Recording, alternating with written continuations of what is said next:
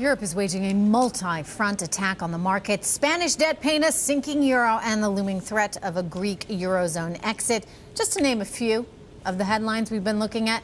With all the potential perils piling up, how do you make sense of all this danger today? We are playing Pick Your Panic, yes, with an economist and an investor that are here to help us get some clarity on all this chaos. Steve Wood, Chief Market Strategist with Russell Investments, is here with us. And in London, Megan Greene, Senior Economist with Rubini Global Economics, is with us. We also still have Mike standing by as our guest host. So first, starting it off with Megan. Megan, you're over there in London. Do you feel like there's a light at the end of this tunnel? Do you feel like the ECB will step in and do whatever it needs to do at some point to backstop all these losses, or is that just not going to happen?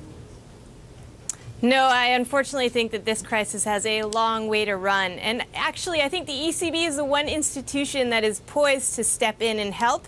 But I don't think the ECB can step in and erase this crisis entirely. What we need is a complete restructuring of the Eurozone, and the ECB can't do that on its own. So I think we'll be jumping from crisis to crisis for a couple more years. So are you prepared then? Do you think investors should be preparing themselves for a Grexit, that in fact Greece is going to exit the Eurozone, and that then in turn would encourage bank runs throughout the region, beginning namely in Spain immediately after?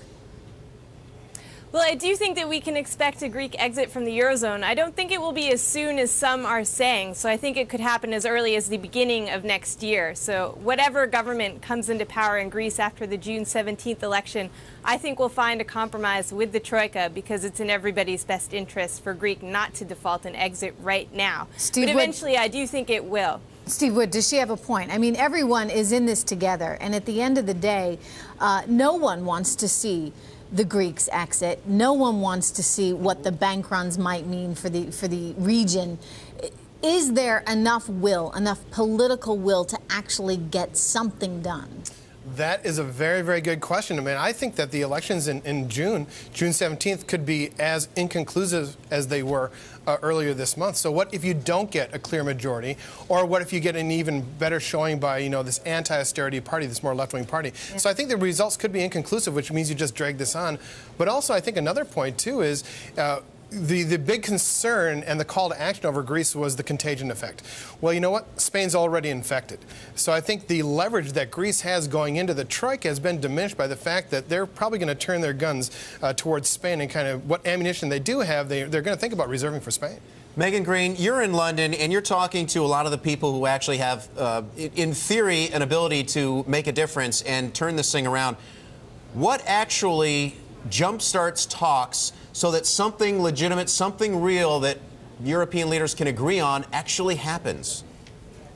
What's the catalyst? What we need is we need a wholesale rethink of the crisis response. So there's talk about a growth compact at the EU level. That will help on the margins, but that won't be a game changer. What we really need is a fiscal union. So I think what we would need is enough drama in the Eurozone. We would need things to get really, really bad in order for any of the core countries to actually think about signing up to any kind of a fiscal transfer union or to Eurobonds. Don't eventually. you mean a political union, Megan? I mean, not just a fiscal union, because the Eurozone is supposed to be that, but you need some kind of political unity so that there's a way to govern all these different places and all these different interests and all these different economies.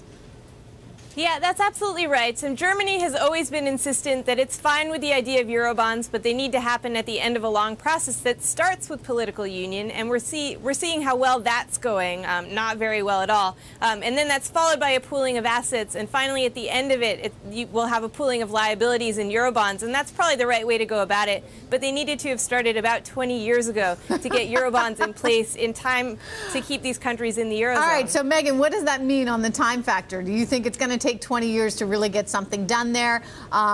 Or might we see something as early as, this time next year?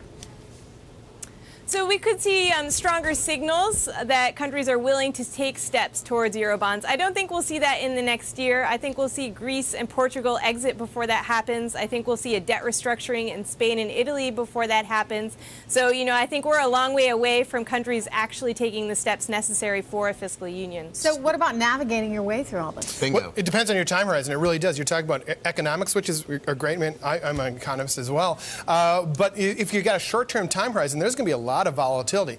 And you're talking about the fiscal union or the lack thereof, the political union. That was the fundamental birth defect of the euro, and it was never addressed. And you guys have done very good research, I think, with Bob Mundell and the architects of the euros here at Bloomberg. But you're going to need to see that, but you're going to have to hit a crisis. Short-term volatility is going to be rather significant. Short-term volatility, so how do you prepare? Do you buy the VIX? Well, you've got $155 billion under management. Yeah. Where are you hiding it? Well, we're not hiding it. What we're looking at is where are the opportunities. Short term, we're positioning the funds for the volatility that's going to happen. But longer term, if you're an investor and move out of the trading environment, I think volatility is giving you some opportunities. If you're looking 2, 3, 4 years out, you're seeing, I think, valuations. We're going to get to extremes.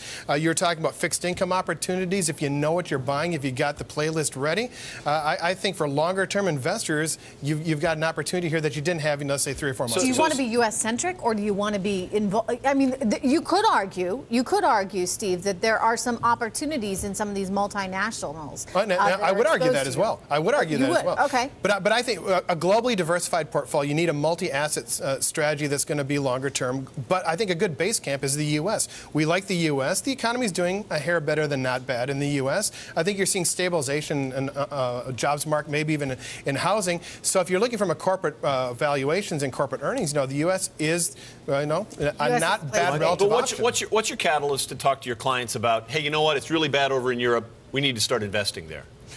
Well, have you even started that conversation? Of course, we started that conversation a couple of years ago, and certainly over the last large number of weeks we have that conversation. It depends. It's a stock picker's game. I think you get into active management.